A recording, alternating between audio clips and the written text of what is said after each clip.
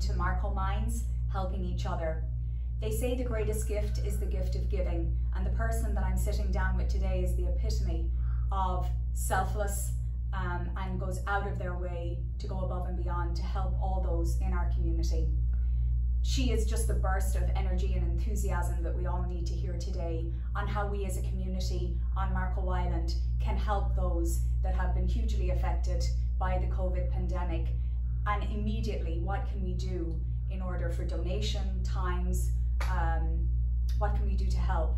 So today I'm sitting down with Allyson Richards, originally from New Jersey, longtime Marco resident. As I researched Allyson, I just want to explain a few words that were used to describe her. Angel, compassion, understanding, willingness, intelligent, dedicated, amazing, hero. Her accolades are impeccable, including awards of Spirit of Marco, Humanitarian of the Year, Volunteer of the Year, Women of Initiative Awards, to mention a few. Who better to give us some advice as a community on where the greatest need is right now? I am so blessed to have the opportunity to sit down today with our one and only Allyson Richards. Hi, welcome to Marco Minds, Helping Each Other, and today I'm sitting down with Allyson Richards. Allyson is going to give us her opinion on how we as a community can help due to the impact of the COVID virus on Marco Island. Allyson, what is your advice at this time to the community on how they can help? Well, thank you for asking, and thank you for having me. There is this fund through the Community Foundation. It's called Collier Strong, I believe, and it's right now we have a Marco piece of it, and it's coordinated through the YMCA, Our Daily Bread Food Pantry, and the Chamber. I'm also on the committee, and we are getting cash in, and we have taken in 85 applications in the last week for people needing assistance, such as utilities, rent, childcare. The Marco Patriots are helping a lot with food cards.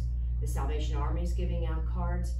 But these are people who are coming in saying, I need something right now. My rent is due, and I know no one can foreclose, but these people don't want all of it. And we can't give them everything because we don't have enough money. But the demand is huge. And there are people, there are waitresses and our waiters and our bus people and all the people who are out of work right now. They don't have any money and they need to pay these bills and they're scared. And I think that's the best way we can help anyone right now is to give to that foundation. Or they can drop it off at the Y, or they can drop money off at the Chamber. It will all go to this. And I think that's the best place. We're helping a lot of people right now. We helped probably about 45 already. We had 85 applications last week asking for assistance. That's incredible.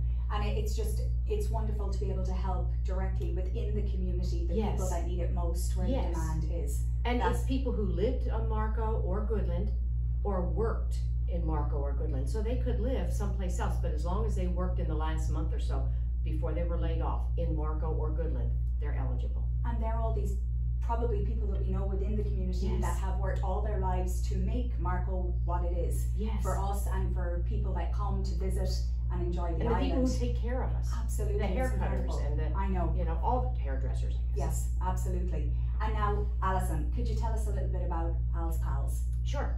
We are what the Blue Zones referred to me as a web weaver. So it's Allyson Richards and Lorraine Corva. We started it together, and that's Al's Pals. And what we do is we work with many organizations to make them better. So for instance, Our Daily Bread Food Pantry, we are their distribution arm. We run their mobile food pantries every Friday, or if we have one on a Wednesday or a Thursday. We are the arm that does it. My husband bought me, instead of a diamond ring, he bought me a trailer. And we have a great trailer where we haul everything in. And we have wonderful volunteers who, the only thing we ask of our volunteers is to make everyone feel special. We've worked with the Alliance for Period Supplies, where we give out feminine products. People let us know when they need furniture, beds. We have so many people in our community, maybe not in Marco, but just outside within 10 minutes, who have never had a bed. We had a little girl who was 10 years old one time who never had a bed.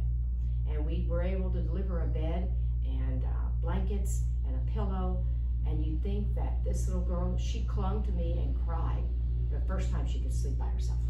And this happens all the time for us. So we take some furniture, depending on the need, or if you have a washer or dryer, we'll try to. They're a little heavy for me, but I can get them. But I always wait until somebody asks me, or if you tell me you have it, I'll go ask, but not always does anyone need it. But dressers and all those things, these people live in little tiny places. They don't have any room for that. Hard to believe that this is happening just so close to the island, and there's so many ways that we can all help. And of late, I know Al's Pals had a tremendous event just this past week in regards to mask and distribution. How did that all go for you, Allyson? Well, my husband was the brains behind it. I'm just the brawn, and he came up with the idea. And I worked with the city of Marco Island, and they were fabulous. From Chief Murphy to Chris Byrne to the city manager, police chief, everyone jumped in to work together. And it was amazing. We gave out to at least 2,300 cars.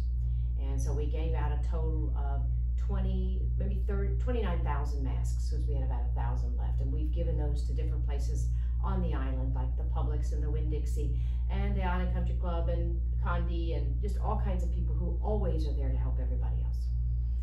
Well, we can't thank you enough as a community. The reason why I asked to speak with you today is I knew you'd be an excellent resource on what we can do immediately to try to help. Thank you. And thank you for all that you do, and you're a blessing to all of us. Thank you. Thank you. Thank you.